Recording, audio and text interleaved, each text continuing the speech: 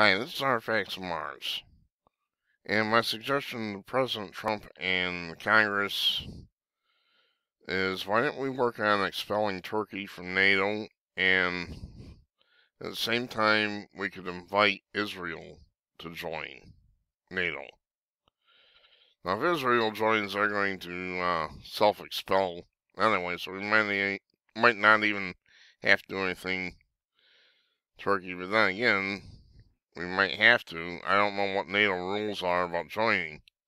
So we might have to throw them out first, because they're going to vote no. I don't know how NATO rules work here, so I have no idea. But look at these idiots. Turkish Prime Minister Binali Yildirim told his ruling party in parliament that Ankara would call an extraordinary summit of the Organization of Islamic Cooperation.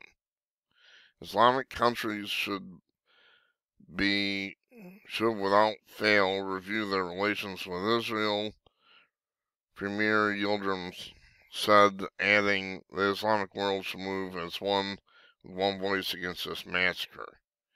It's not a massacre. They were attacking Israel, and they were trying to tear down the border fence.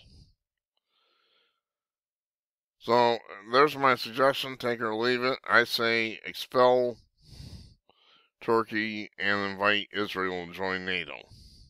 Not that I have any love of NATO, but I think it's the right thing to do.